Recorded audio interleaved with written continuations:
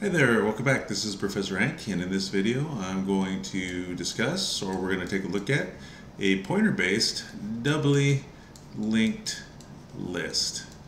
Okay, doubly linked list is very similar to a regular old singly linked list, but its node is going to have two pointers, right? So it's going to have two pointers in its node, and the pointers that we're going to have a next pointer, and we're going to have a prev pointer. Okay, so what this allows us to do is it allows us in this linked list to be able to traverse in two directions just in the same way with relative ease, right? So what we're going to need to make this happen is we're going to have ourselves a head pointer, which is going to point to the first node. And then that first node, that head node, is going to point to the node after it, and then that node is going to point to the node after it, and then finally the last node points to null, just like any other singularly linked list. Now, what makes this different, though, is that we're going to add a tail pointer, which is going to point to the last node in the list, and then that last node is going to point to the node that came before it, and then the node that came before it is going to point to the node that came before it until you get back to the head node, which is pointing to null. Okay, so this is going to allow us to have easy traversal in two directions, right? The algorithm for going backwards is going to be just logically the reverse of going forwards, right? So this is a great data structure if you need to be able to go in two different directions. So some examples of using a doubly linked list, you could think about, web browsers, right? If you got a web browser that has forward buttons and back buttons, right? Could be the case that maybe each one of these nodes has got a URL inside of it, okay? And if you want to go backwards to previous pages, well then, you hit that back button, and you go back from node to node to node, right? Each node is storing a URL, but then when you're ready to go back to the page you were previously at, well then you got to do that, hit that forward button, be able to go back, okay? All right, or maybe you could think about music list, right? An MP3 player or something like that. Fast forwarding songs or hitting the back button to go back to previous songs that you liked. Okay, so let's define an interface for this thing. Okay, just like any other data structure, we're going to need ways to get something into the data structure. So we'll look at an insert algorithm. We will look at an append algorithm. Okay, we'll look for a search algorithm, which I'll call find. And then we will look at an algorithm for destroying the list. And I think that's everything that we're going to need for this, right? If I think of anything else in the series, then I'll add it. But right now, that's what we're going to look at. We're going to have 4 items in our interface. And let's get started with our doubly linked list, okay? All right, so let's go ahead and start with the easy stuff, I guess. Let's go ahead and look at the append algorithm. Okay, now the append algorithm is going to require as input a head pointer, which I'll call H, and a tail pointer, which I'll call T. Okay, now that head pointer is always going to be pointing at the first node in the list, right? That's going at the first node. Okay, tail pointer going to be going at the last node. Now it is possible in certain situations, right, in a special case anyway, that you might have the head pointer and the tail pointer pointing at the same place, right? So, right, when would that happen? Well, when the list only has a single node inside of it, okay?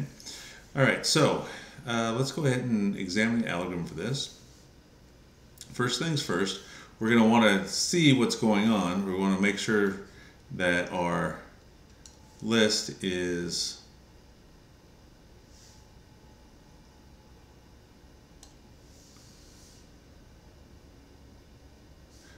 okay, so let's go ahead and take a look at the append algorithm.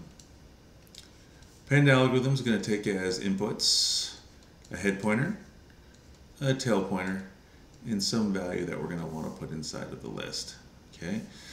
All right. So first things first, what we're going to do is we're going to go ahead and create our new node. Okay. And then we're going to want to initialize it. Okay. So the nodes for a doubly linked list are going to have at least 3 members, right? So let's say that we were storing integers in this linked list, right? So we'd have to have an integer that stores that, and then we'd have to have 2 self-referencing nodes, or excuse me, pointers. We'll call one of those pointers prev and another one next, right? So the prev pointer always keeps track of the node that comes before the current node, and then the next pointer keeps track of the node that follows. So any node is going to have the memory address of a node that comes before it and the node that comes after it. Okay. So anyway, let's get back to create our new node, right? So now we have to initialize it, right? So let's assign a value to the integer variable as part of the node, and then we'll set the prev pointer to null and the next pointer to null. Okay, so that'll give us a picture that looks something like this. Okay.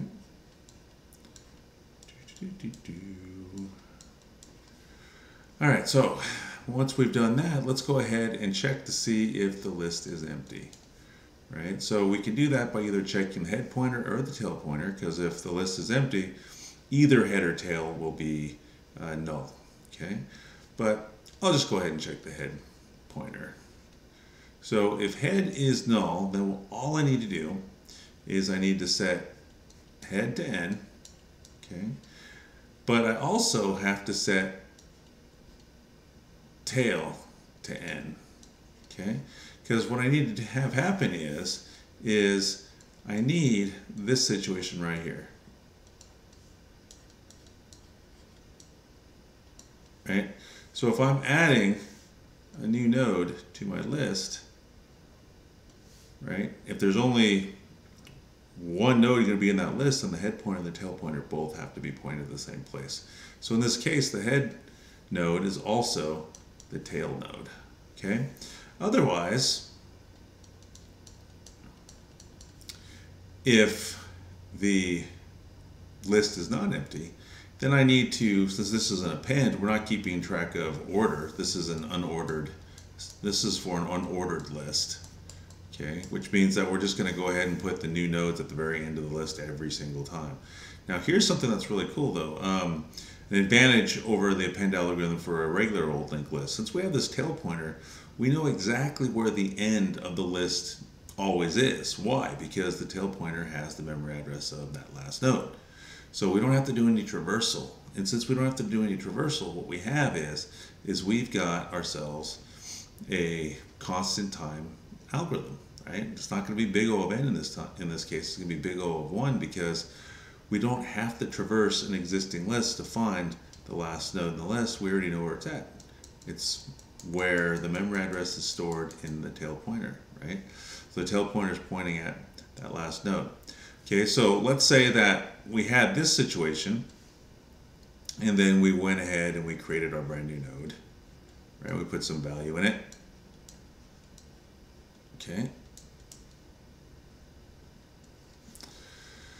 Then if head equals null, well that's false because head's now pointing at this node right here. We got one node in our list, but still it's not an empty list. So we kick down to the else part here. So what do we have to do? Well, all we have to do is we just have to say, all right, fine.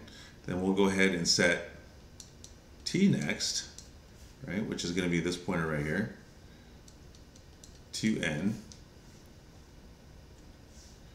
Okay, just going to change where that guy's pointing at.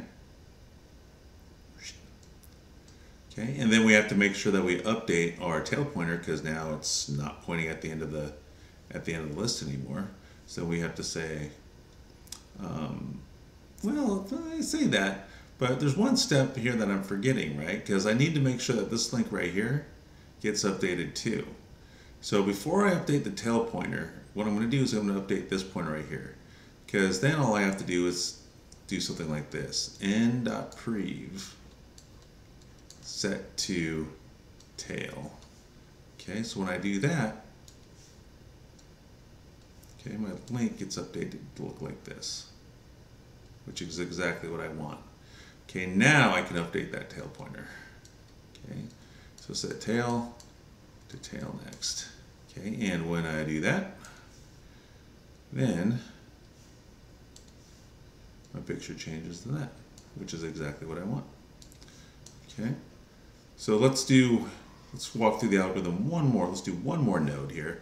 So call append, and we want to put a new value inside of our list.